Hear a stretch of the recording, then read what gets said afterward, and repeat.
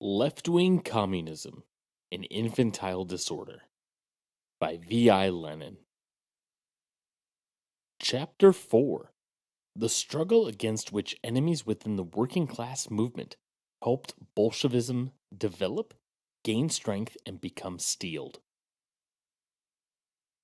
First and foremost, the struggle against opportunism, which in 1914 definitely developed into social chauvinism and definitely sided with the bourgeoisie against the proletariat. Naturally, this was Bolshevism's principal enemy within the working class movement. It still remains the principal enemy on an international scale. The Bolsheviks have been devoting the greatest attention to this enemy. This aspect of Bolshevik activities is now fairly well known abroad too. It was, however, different from Bolshevism's other enemy within the working class movement. Little is known in other countries of the fact that Bolshevism took shape, developed, and became steeled in the long years of struggle against petty bourgeois revolutionism, which smacks of anarchism, or borrows something from the latter and, in all essential matters, does not measure up to the conditions and requirements of a consistently proletarian class struggle. Marxist theory has established, and the experience of all European revolutions and revolutionary movements has fully confirmed, that the petty proprietor, the small master, who, under capitalism, always suffers oppression and very frequently a most acute and rapid deterioration in his conditions of life, and even ruin, easily goes to revolutionary extremes, but is incapable of perseverance, organization, discipline, and steadfastness. A petty bourgeois driven to frenzy by the horrors of capitalism is a social phenomenon which, like anarchism, is characteristic of all capitalist countries. The instability of such revolutionism, its barrenness, and its tendency to turn rapidly into submission, apathy, phantasms, and even a frenzied infatuation with one bourgeois fad or another. All this is common knowledge. However, a theoretical or abstract recognition of these truths does not at all rid revolutionary parties of old errors, which always crop up at unexpected occasions in somewhat new forms in a hitherto unfamiliar garb or surroundings, in an unusual, a more or less unusual, situation. Anarchism was not infrequently a kind of penalty for the opportunist sins of the working class movement. The two monstrosities complemented each other.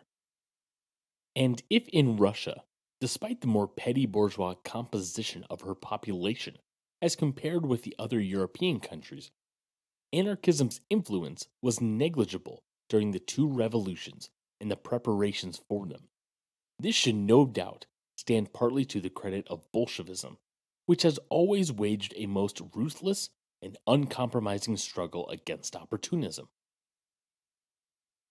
I say partly, since of still greater importance in weakening anarchism's influence in Russia was the circumstance that in the past it was able to develop inordinately and to reveal its absolute erroneousness, its unfitness to serve the revolutionary class as a guiding theory.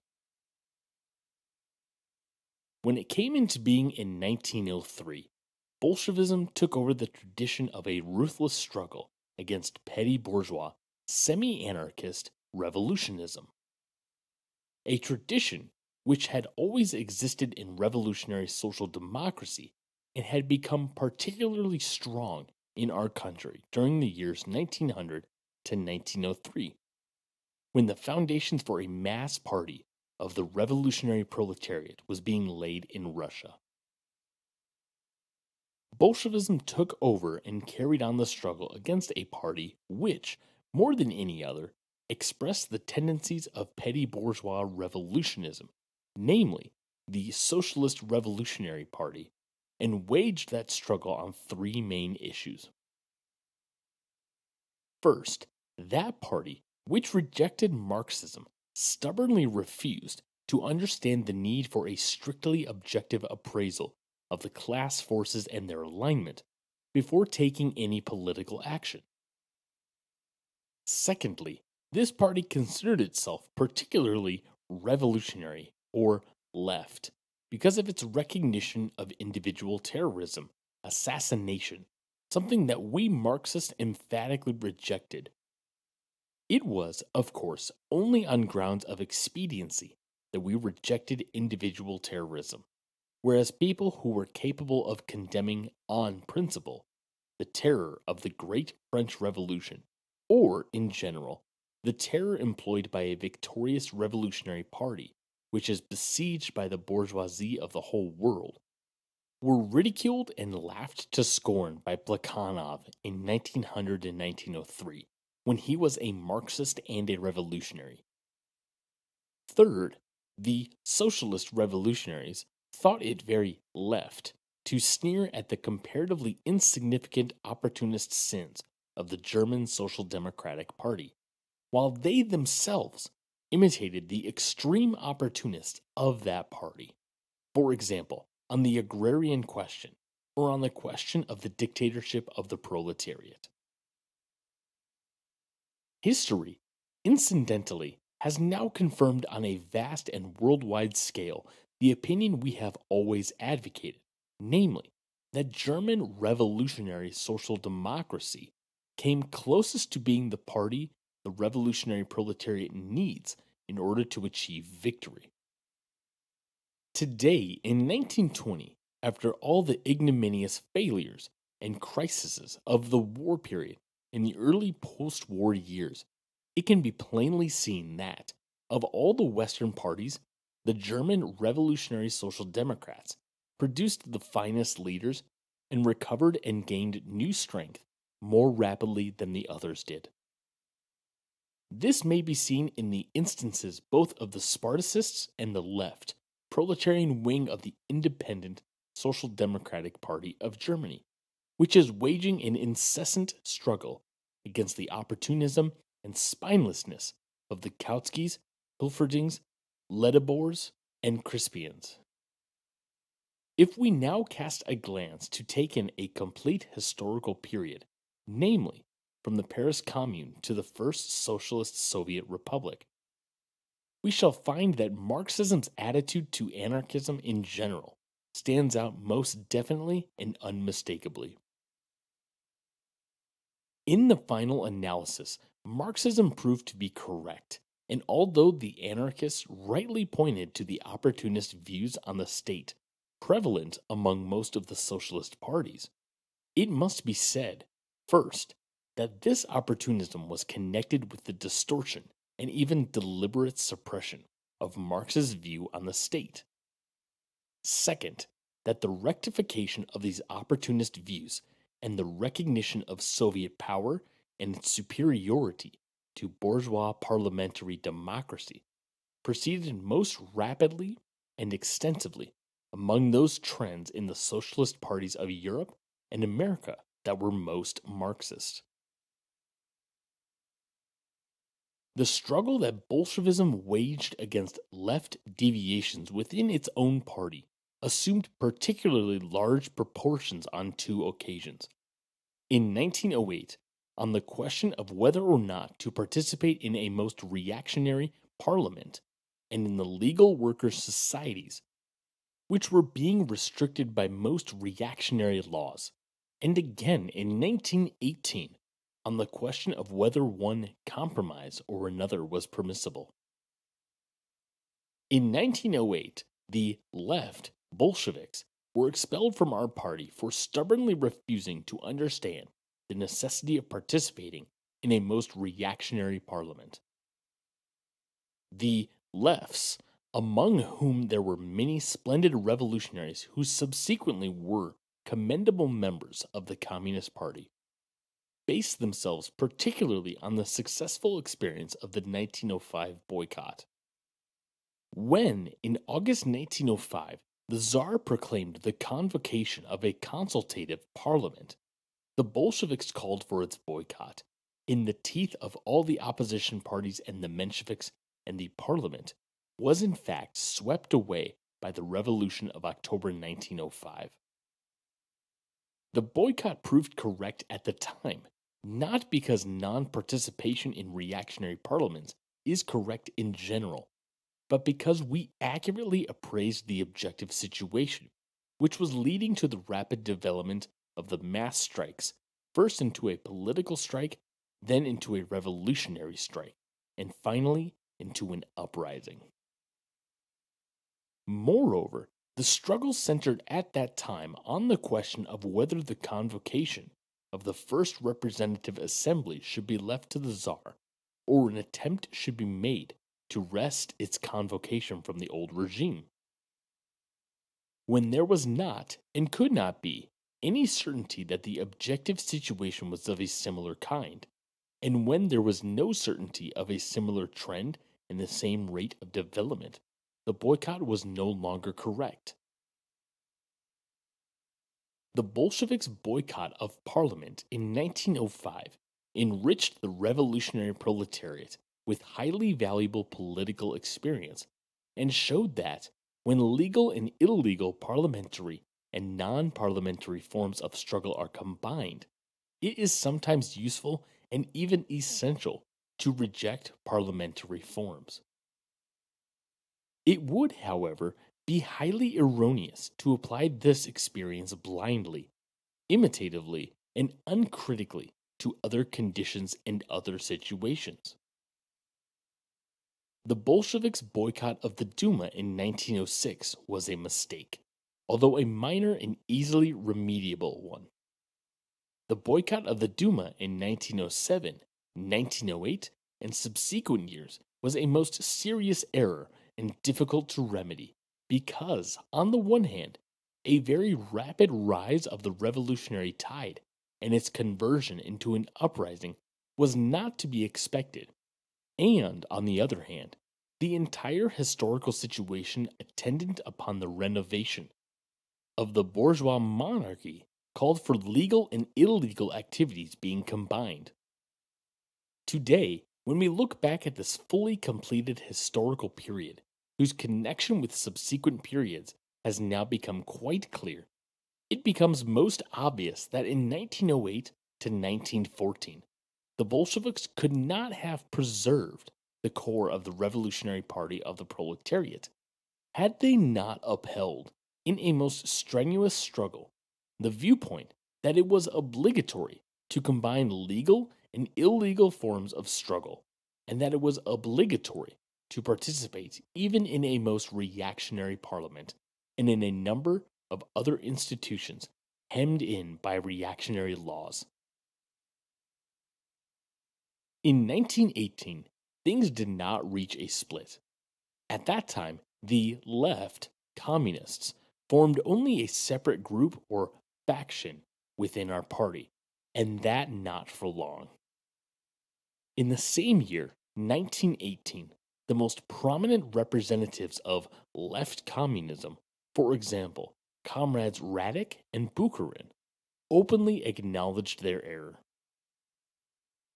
It had seemed to them that the Treaty of Brest-Litovsk was a compromise with the imperialists, which was inexcusable on principle and harmful to the party of the revolutionary proletariat.